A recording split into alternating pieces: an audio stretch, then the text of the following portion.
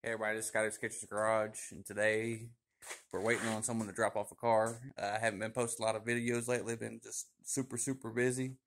I'm going to do a quick video on the Gremlin, show you guys where we're at with it.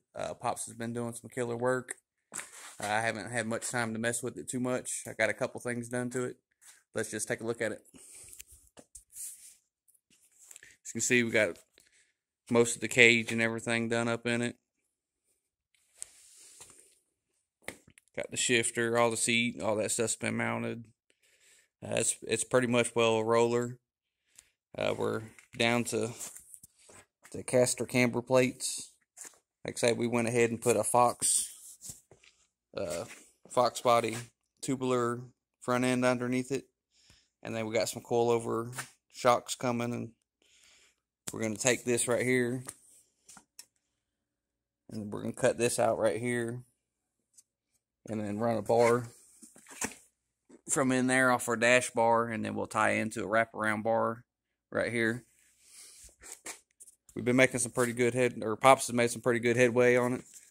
I've only got to mess with it sparingly, but this week I'm hoping to have some time towards the end of the week. One thing I want to show you guys out there, if you're building a car for yourself or going to put a roll cage in something, I see this a lot of times. It's very important, especially when you're sitting back in the car like this. See how you're sitting back pretty much well at the B pillar? It's real important that you don't put your A pillar bar way out here.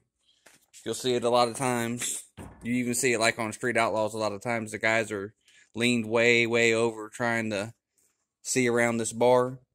If we was building a chassis car, I actually put this bar inside the A pillar, but this is just a throw together, let's have some fun car.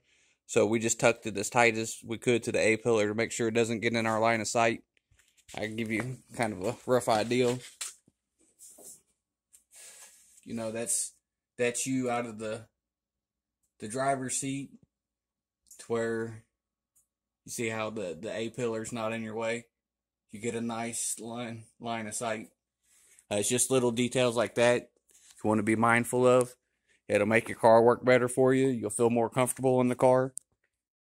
I do need you guys' help out there. I am looking for a set of double beadlock slots to put on the back of this thing. If anybody knows where a set is, let me know in the comments below.